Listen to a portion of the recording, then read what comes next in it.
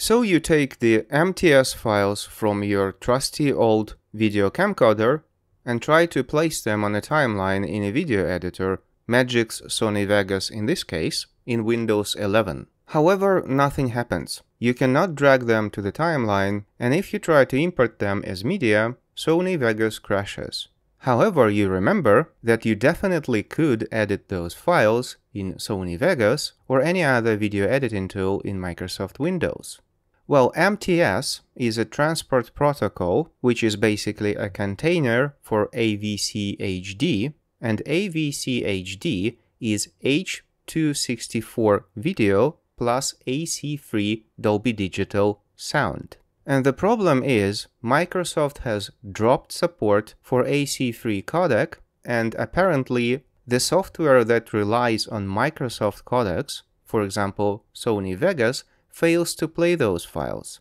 However, other software which uses built-in codecs, such as VLC Player for example, runs those files just fine. However, there is a fix. I'm doing this in Windows 11, exactly the same version when the AC3 support was dropped.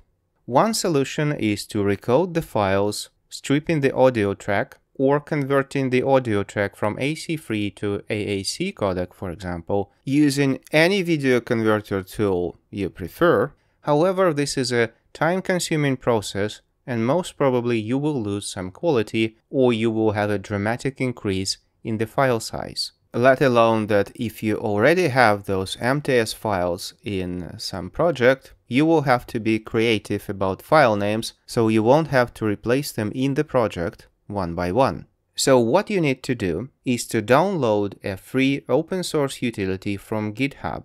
The name of the utility is nwave.